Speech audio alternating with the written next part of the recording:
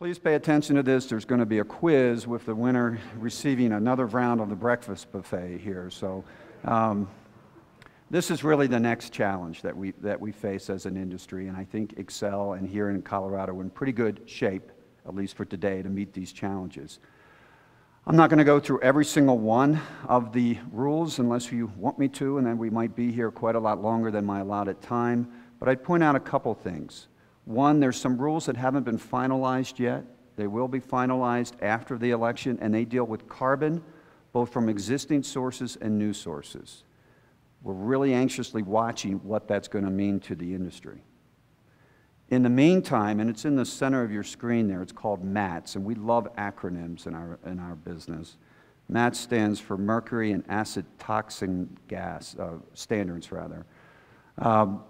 That is the EPA rule that everybody's talking about today, that you're reading about in the papers. That's the rule that is looking at, has utilities looking at coal plants and retiring them. Estimates range between 20 to 30% of the coal fleet may be shut down or repowered to natural gas. It's in a very compressed time frame. So what that means is we're going to have a mad dash as people put that pollution abatement equipment on their coal plants or repower those coal plants to natural gas.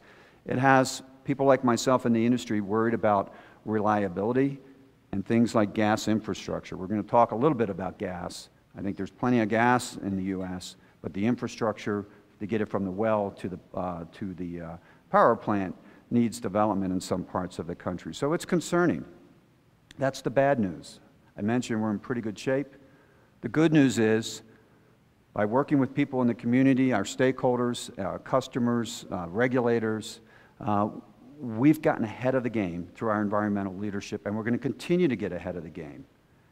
It's renewables, where we're the #1 wind provider in the United States and have been for many years. And frankly, although it was a bit controversial, it's the Clean Air, Clean Jobs Act that was passed here a couple years ago. It's given us that leg up to get started on that tsunami wave of EPA regulations and do it earlier, get under the wire, because I think everybody in this room knows when everybody's trying to do the same thing at the same time with limited resources, it tends to push the price of things up.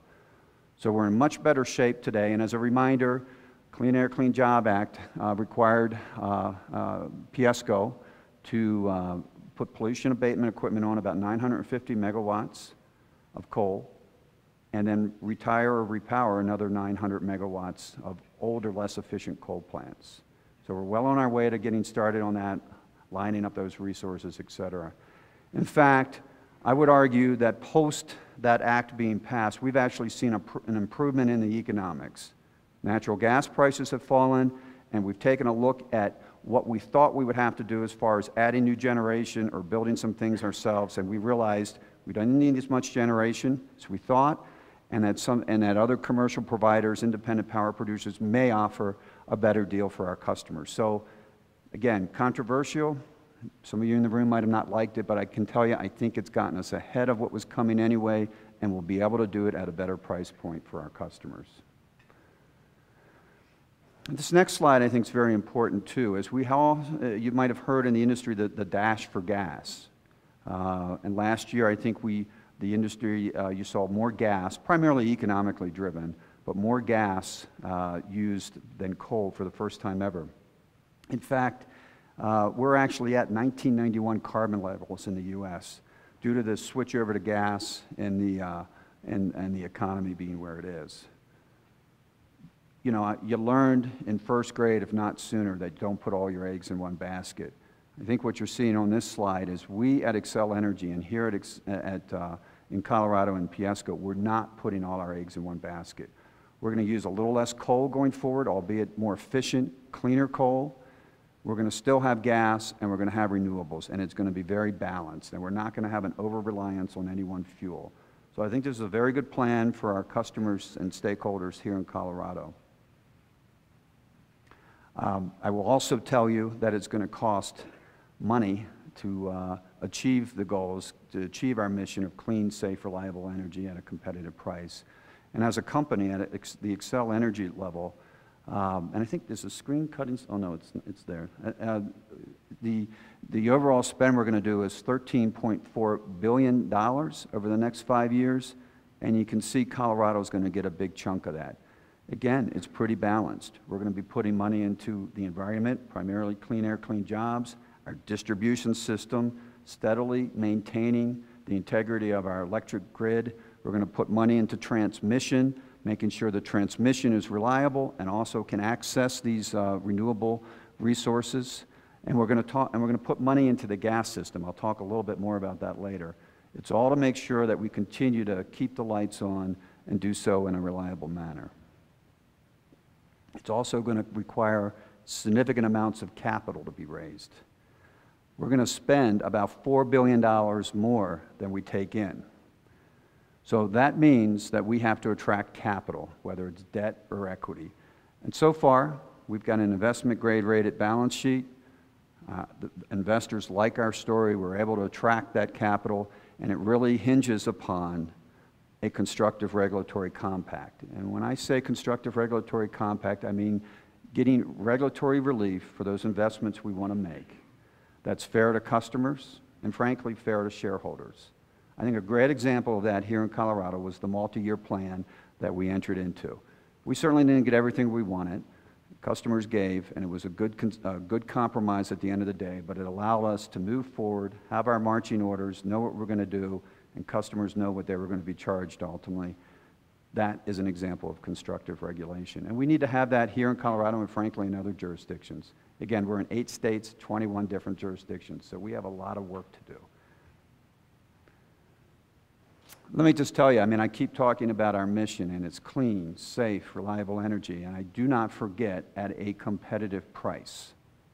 We all absolutely know that nobody likes, and in many cases can afford very much in the way of rate increases, and we're aware of that. At the same time, we have to achieve those other objectives. So we work on that balance very hard.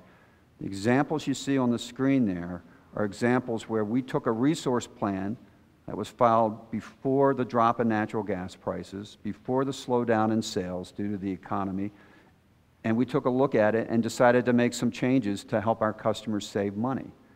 You see that we aren't going to do as much on solar. We're not going to build some transmission lines that we were originally thinking we would build. The one is the transmission line in the San Luis Valley for about $190 million, our share. We're going to continue to look at what makes sense for our customers given the new economic realities we live in. We've modified the solar rewards program. We've been very aggressive selling RECs into California, helping to reduce the cost to our customers as those REC sales came in. Now, a lot of that sounds like, hey, we're not going to be doing as much in the environment. And I just want to point out that that's really not true. One of the things you see on your screen there is that we rebid wind as part of our desire to get costs lower for our customers. Well, when you're ahead of the game, and here in Colorado we are ahead of the standards, the renewable portfolio standards, it gives you the luxury of being more picky and more opportunistic. It's exactly what we did. Those bids came in, not only were they lower, they were so low that we decided to go from 200 megawatts of wind to 400 megawatts of wind because we could actually sync the wind up, that extra 200 megawatts of wind, at a price that was on par, if not lower, than a natural gas alternative. So that is a really good place to be, and we view wind as energy, of course, because you still need the capacity. So it's an energy, and it's basically a hedge against natural gas, which is volatile, but we all know that things change. And that leads to the next section of my presentation, and again, we've got the EPA uncertainty. We've got economic times that we live in that makes things uncertainty. We're seeing trends in sales that we really need to understand better, but we can't stop moving forward. We have to make decisions today to do the right things for our customers. We're going to live with those decisions for many years to come. So let's look at some of the choices we have. The first and foremost is conservation and energy efficiency programs. I can just tell you that we are a leader, and you saw one example again in the film in this regard. It works for our customers. It works for all customers. It's probably the most economic resource we can do. It's never easy to ask to sell less of your product, and we estimate that our energy efficiency programs probably reduce our sales growth by about 100 basis points or 1%.